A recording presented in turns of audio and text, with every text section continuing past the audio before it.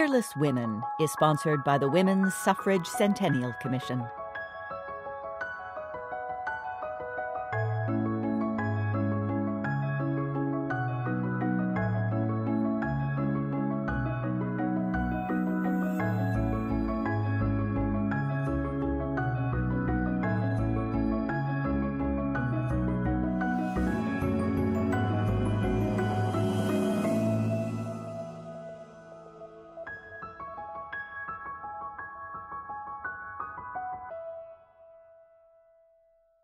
Hello, I'm Rob Casper. I'm the head of the Poetry and Literature Center at the Library of Congress.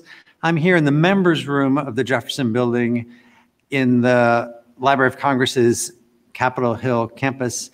I'm thrilled to be talking to two of our greatest poets laureate, Rita Dove, who was the 7th Poet Laureate Consultant in Poetry, and Joy Harjo, who is our current and 23rd Poet Laureate Consultant in Poetry.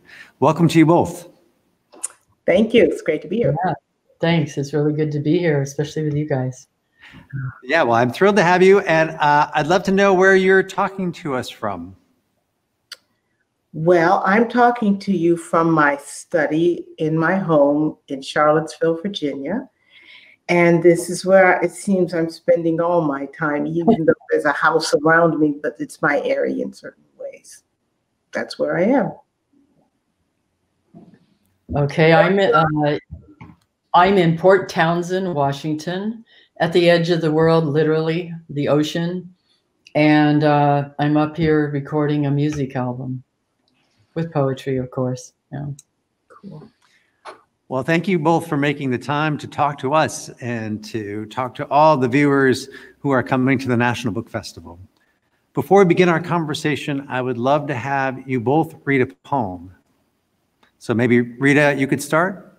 Okay. I know you asked me to read a poem from my last book, which was my collected. And so that was a little difficult, but I thought this one because of where we are today in the world. It's called All Souls.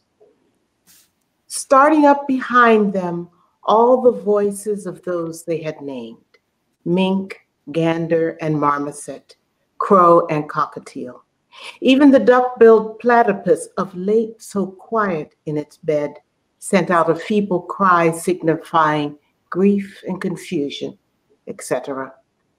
Of course, the world had changed for good, as it would from now on every day with every twitch and blink. Now that change was de rigueur, man would discover desire, then yearn for what he would learn to call distraction. This was the true loss. And yet, in that first unchanging instant, the two souls standing outside the gates, no more than a break in the hedge, how had they missed it? Were not thinking. Already the din was fading. Before them, a silence larger than all their ignorance yawned, and this they walked into until it was all they knew. In time, they hungered down to business, filling the world with sighs. These anonymous, pompous creatures, heads tilted as if straining to make out the words to a song played long ago in a foreign land. Mm. Wow. Thank you. Oh. Okay, I'm going to read, I know it kind of fits in a way with what you're reading. I was thinking a lot about how blues and jazz, all of that came about in a time very much like this one. Mm-hmm. And a lot of people don't know that Congo Square was a Muskogee Creek village. Homa, they were Muskogee village. And you could just see everybody getting together, all the African tribal people. And then there was, of course, New Orleans has always been a place people, that gathered, natives, long before the French came, Bienville, and then, here are the African people and the people coming up from the islands, and it all came together. But I used my poetic license, and Rabbit is a trickster figure for many West African tribal groups and also for Muskogee Creek people. And I figured if anybody, I know that Adolph Sax invented the saxophone, but and I thank him every time I play. But I say Rabbit invented the saxophone, the trickster. So it's a little different, but Rabbit invents a saxophone. When one of the last trails of tears wound through New Orleans, Rabbit, that ragged trickster, decided he wanted to be a musician. He was tired of walking, and they had all the fun. They got all the women. Fans gave them smokes, drinks, and he could have all kinds of new friends to do his bidding. But Rabbit hadn't proved to be musical. When he led it stomp dance, no one would follow. No shell shaker would shake shells for him. He was never invited to lead, even when the young ones were called up to practice. The first thing a musician needs is a band, he said to his friends. The hottest new music was being made at Congo Square. So many tribes were jamming their African native and a few remnant French, making a new music of melody, love, and beat. Rabbit climbed up to the stage but had nothing to offer, just his strut, charming banter, and what looked like a long stick down the tight leg of his pants. Musicians are musicians. No trick will get by. You either have it or want it. Nothing else will fly. Do you know any songs? What can you play? Can you sing? Do you have a piano, tuba, or strings? The musicians began vamping. What can this rabbit cat do? Is he going to blow hot air or fart in the rain? Rabbit turned his back to the band like that genius Miles Davis. Pulled out his stick. He made a horn with his hands. His stick is so special, bragged Rabbit as he turned back to the jam. No one else has one like this. You've never heard it before. It's a saxophone. Rabbit's newborn horn made a rip in the sky. It made old women dance and girls fall to their knees. It made singers of tricksters, tricksters of players. It made trouble wherever it sang after that. The last time we heard Rabbit was for my cousin's run for chief. There was a huge feed. Everyone showed up to eat. Rabbit's band got down after the speeches. We danced through the night and nobody fought, nor did anyone show up the next day to vote. They were sleeping. Wow, thank you both. Before I ask you about your relationship and about the position, I think it'd be great to just reflect on those two poems and the connections they might have with one another, how they might play off of each other. I'm wondering what you two think about how those poems and poems in general engage with, contend with, reimagine myth. What I loved about Joy's poem was how she made us look anew at what discovery is, and something that we think of as completely everyday object, a saxophone, becomes this magic stick, and so it makes us, and I think poetry does that so often, it makes us look at things anew, afresh, and suddenly there is magic everywhere if we know how to look for it. Which I think is true in the poem you were reading too, and I've always loved that poem because you do go down into, like the primordial, to that primordial sea. And it pulls up exactly what we need, even though it may have been written, 2 years ago, 5 years ago. I think poems often come before their time. I've noticed that in poetry too, that they don't always make their play, it takes a while because in poetry you're dealing with time, you deal with so much with time. I'm thinking a lot recording, and then you get into a place of timelessness. And your poem has that sense of a kind of timelessness about it. And yet it works perfectly in time for now.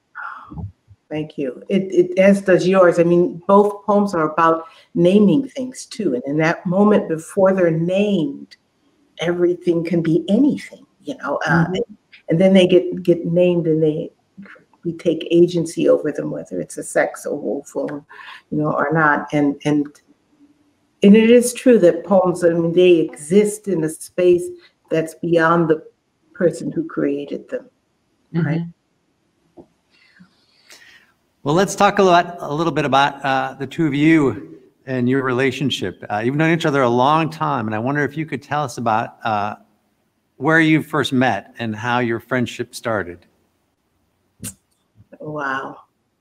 Yeah, then that time gets longer and longer in the past. Yeah, it's true. We met in graduate school. We met at Iowa.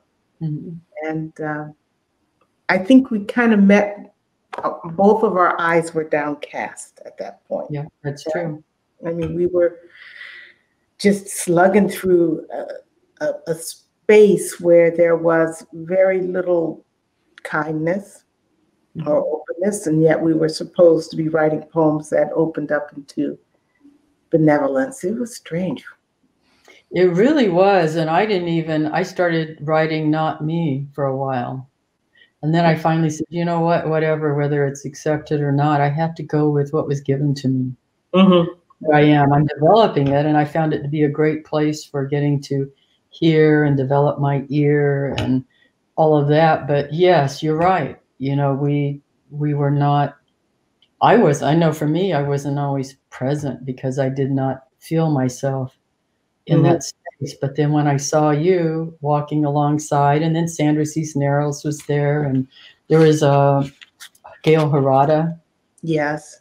I remember her and others, and we were kind of all in that space, but not, I remember thinking, well, I know I went there. I had all kinds of offers in other places with money and position, and they didn't offer me anything. But I knew, I don't know, I went, it was important in a lot of ways, I think, because I learned how to let my voice be what it is. Yeah, I agree. I mean, I felt that it was the toughest proving ground that I could have had, and nothing since then, no literary, arguments or flare-ups, or nothing has compared to that. I think it really prepared me for that. And it also, though, prepared me, as you said, Joy, that to find my own voice and to recognize what it was. Yeah. Because, and I learned a lot. Though I also, kind of ached a lot too. But yeah. One of the saving graces, and that was a space I remember where we first began to talk to one another, because Iowa was a place where you were afraid to even talk to other people. Was just across the hall at the International Writing Program. I love that program. Yes, because those were real writers who had been writing and living their lives, and they thought all of these petty, fights over across the hall at the workshop was just, they thought it was a name and treated it as such. And then you saw people who were living the full of their lives, right? It was fantastic.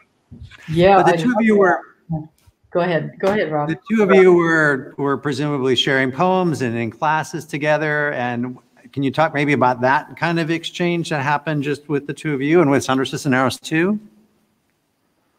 I don't remember talking in class much at all, but I would go over to the International Writing Workshop and hang out. Bessie Head was there. They had all these writers. I became good friends with Leona Gusta and Denarto from Indonesia, and kept up a friendship, with writing. And so I felt more, I think we probably exchanged our writing more maybe outside the workshop. Personally, that's, outside. Yeah. I remember telling myself that I would say one thing in every workshop, just to put, and I would actually kind of think of what I was going to say. I was shy, and then the workshop was was a battleground. I would say that one thing, and I remember, Joy, when we were in a workshop together, basically we didn't talk to each other. We just sat, and we made sure we didn't sit next to each other, because there was one of each. There was one, there was Sandra, there was you, and there was me, and we just made, I think instinctively, we said we're going to spread ourselves out. But yeah, you take this side, you go by the door. And then you sit over there. But at the International Writing Workshop, that's where we could laugh and we could talk and we could, talk about anything. And of course, I met my husband there. That was kind of nice. Yeah, I remember that. Yeah. Lovebirds. Yeah. You still a lovebirds, yeah. Yes, we still are. But Yeah. I don't know. Yeah. And later on, we all got together and realized that we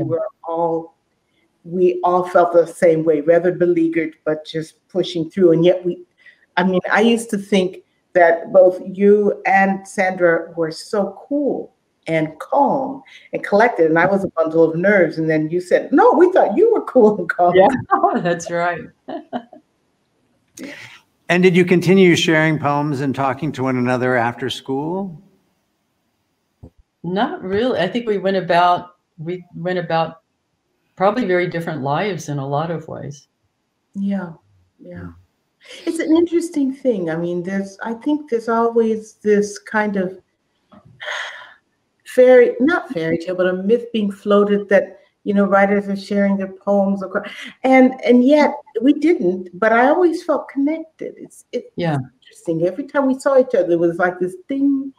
And I followed Joy's career, and I read her poems and books, and I said, oh yeah, she's doing it, and I felt that in a certain way we were sharing poems, but we weren't sharing them before they were finished for the world. Yeah, that's right. Yeah.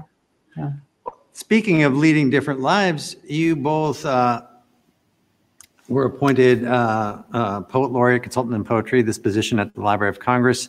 Rita, you were appointed in 1993 by Dr. James Billington, and Joy, you were appointed in 2019 by the current librarian, Dr. Carla Hayden. But for the purposes of the conversation, I really want to talk about what it meant to be appointed at very different times in your lives and how that affected you, how you negotiated that. And maybe Rita, you could talk about it. You were in your early 40s, right? Oh, now you're going to force me to do math. I suppose so. I don't know. Yes, I was in my early 40s. Yes, very early 40s, 42, 41, 42. And I was at a point in my life where I still felt I had a lot to say, and I wanted to say it. And interesting, I mean, when I was appointed Poet Laureate, or when I got the call, I remember thinking, well, there goes my summer of writing. I mean, the first thing I thought about was that I wasn't going to be able to write very much. And at that point in my life, I couldn't figure out how to separate public from private. I'm not very good at it now. But so literally it was a kind of a sacrifice, but I gladly made it, because I also realized that to have someone who looked like me, my age, my race, my gender, that this was so important. It sent a signal to the country, and that I needed to just step up to the plate, and so I did. Luckily, at that time, I think the atmosphere in the country, people were ready for poetry. It was a kind of second Camelot period in modern American history, and so I could go out and be really present and just kind of be there and bring poems wherever I could. And people were open and ready to receive them. I mean, I remember having luncheons with, Republicans, diehard Republicans, talking about poetry in a very amicable manner. I don't know what it's like today. Yeah. So Joy, do you want to respond to that? I'm slow on taking my cue here. Yes. So of course you don't expect it, and a lot, when that call came from Dr. Carla Hayden and Rob had put me on that call, and it's like lightning. It felt like lightning. Yet all this stuff goes through your mind, and it's like, well, I mean, I had to do, it's for a similar reason I had to. It was something that it's about the poetry, but it's not really, it was something for the people. Mm-hmm. Ultimately, we're here to serve, whether we're in this position or whatever we do, we're all in the position to serve poetry, to serve the people, and it all happens within the time. So my laureateship came at I'm older. I won't do any math. I already know the math. Yeah, I'm older. I'm not going to say, yeah. I'm all, yeah, which is probably good in my case, you know, and I've learned a lot between if I, you know, would have been younger, but it certainly has come at a very crucial time in the country where, you know, there's a lot of division, where people need poetry. I mean, and then the pandemic hit, and, you know, then the importance of speaking beyond what we, you know, beyond words, beyond the pandemic, through the pandemic, addressing it. And then, you know, Black Lives Matter, that's always been there as far as I'm concerned. You know, it's been an ongoing, it's like Native rights. Well, it never, you know, in the public, it comes above the surface and then it submerges again. It's always been there. But still, here we are, you know, like what we saw when we were growing up, Rita, you know, these kinds of protests, or, you know, vocalizations, mass vocalizations of, oh, wait, we're human beings. You know, we're human beings. Treat us like human beings. You know? Yeah. So poetry has been, so once again, like in the time, you know, you were a poet laureate, poetry is so important. And now in the middle of it, we get my tribal nation gets a landmark ruling for all of, it's been the most landmark ruling in all of Indian country for McGirt versus Oklahoma. And so then that's another, you know, it's something else. So we're thinking about, well, and I think about it for the country too. It's like, okay, we're in this. So this to me marks a time of great cultural, I won't say revolution, that word is loaded, but regeneration. Yeah. And that's how I see it. Okay, this is a time. I mean, when I think of American culture, I don't see natives much in it, but I think American culture is heavily African American culture. The expression of it, at least the way I, you know, understand it, but it's part of all of us. We don't see natives much, but we're part of it. And this is the time where we say, okay, you know, it's falling apart. The wound is open. So where do we go? And poetry is, I think, in our arts is the best place, because that's where we get to the place beyond our small thinking too much minds. Mm-hmm. You know, what's possible. So this laureateship has been kind of a wild ride, because, you know, there's, you know, the first Native all these years. Yeah. And then this decision, the pandemic, and it's intense for everybody, but it's an opportunity. Yeah. And I'm excited to talk to you both and to reflect on your laureateships, not only because you're such good friends, such old friends, but because you mark the sort of beginning and the present of the activist laureateship. So Rita, you came in and really heralded this new era of laureates taking on projects, engaging with the public. That had happened in certain ways before. When I first showed up a decade ago at the library, people were still talking about how great it was to have Gwendolyn Brooks here and what she did when she was in the office. But in terms of national projects, in terms of going out and connecting to the country as a whole, you were the first laureate to do that. Can you talk about where you got that idea and how it worked out? Well, you know, I didn't have to get the idea. The idea was there, and it was kind of, people just told me, you know, that's what they needed. When Dr. Billington called me and asked me to be poet laureate, I was in Chicago. I had just done a reading and a couple of days with Gwendolyn Brooks, and you know, serendipitously enough, and I saw how she connected, you know, with people, and how she always brought that, you know, did not have any kind of screens up. It was always a connection, heart to heart. And so when he asked me, I realized, I mean, first of all, I was one of the youngest, if not the youngest at that time. And I felt that it was a clarion call. I mean, I felt like there's nothing else. You're supposed to do something. I mean, you have energy, you're younger than all the others, you've got to do something. And before I even had a chance to think about what to do, people began to write me and say, this is what, this is what you should do, or this is what poetry is. Now, the thing I found so interesting, people would often start a letter, and these are not professors, so these are pizza deliverers and stuff like that.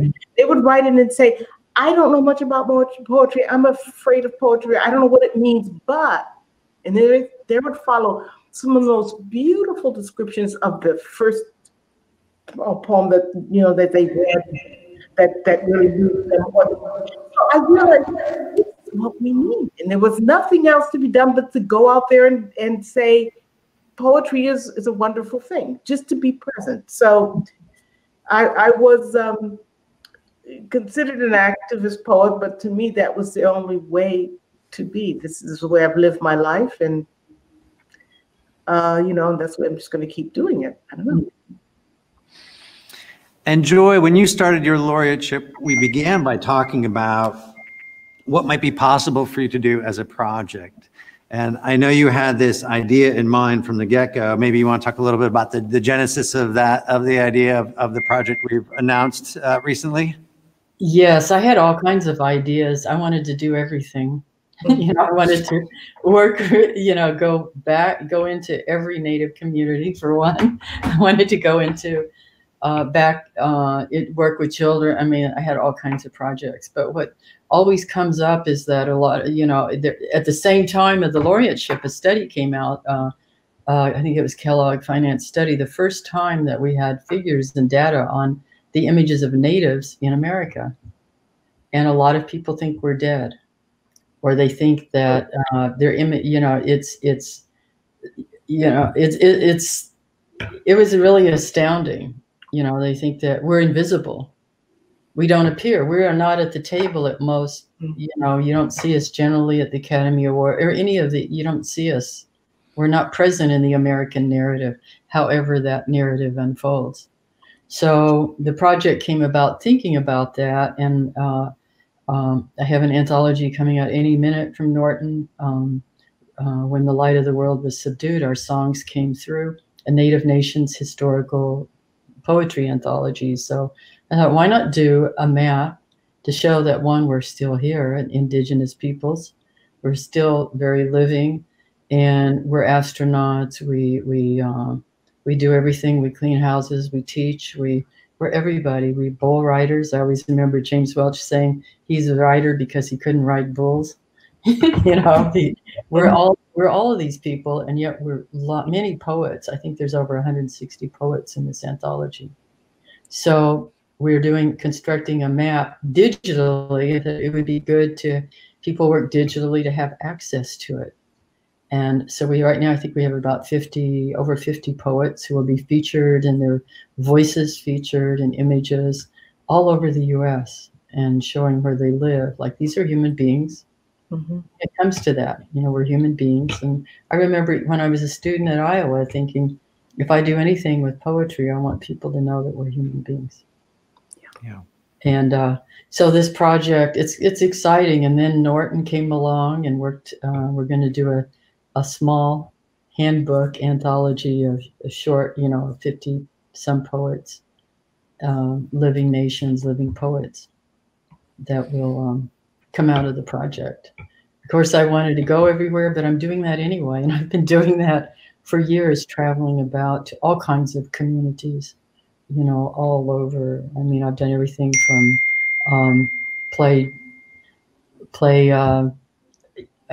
been all over to all kinds of communities for years. So I'm continuing, except I'm doing it virtually now, like you are, and that's still very much a part of it.